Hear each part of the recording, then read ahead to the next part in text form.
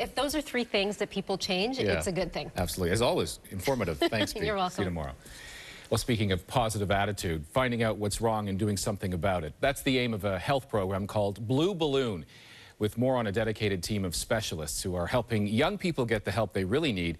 Here's our Susan Hay with tonight's Making a Difference. We said it was going to be here on this branch. When you're told your child has physical or developmental challenges, delays, or learning disabilities, it can be overwhelming, even scary. Since 2004, Blueballoon has provided a soft landing for children and their families, giving them options when they don't know where to turn. Blueballoon is a facility that provides assessment and treatment to children with difficulties and challenges. What I would say is a very simple difficulty, like an articulation, to a much more involved situations such as autism, Down syndrome. This private pediatric healthcare facility has a team of highly trained and skilled therapists on hand, working together to ensure children and young adults receive appropriate assessments, therapies, and support. My son Max is 8 years old. He has sensory integration disorder and ADHD. I have to jump around more than other people throughout the day, and sometimes I need more help focusing. Sensory integration really is the ability for the brain to take information and organize it effectively.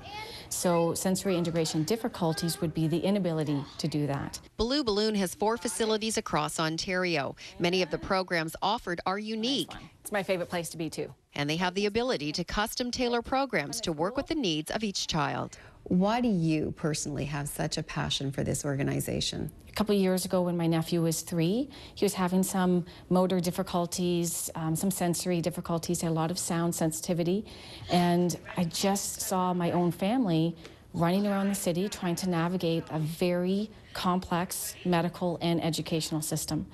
And I knew that we needed to pull a team around him in order to really help him. I'm happy to say that, he's doing great, and now we're set up to also help other kids.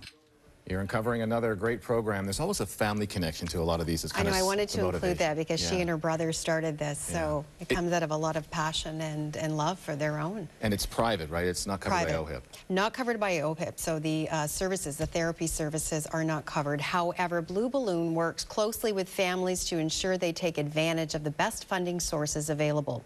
Services are funded through a number of channels, including private insurance plans, charitable organizations, and government-assisted programs, such as respite funding. In addition, group programs and camps are designed to keep costs down. Blueballoon is open 7 days a week and offers extended hours to meet the demands of busy family schedules.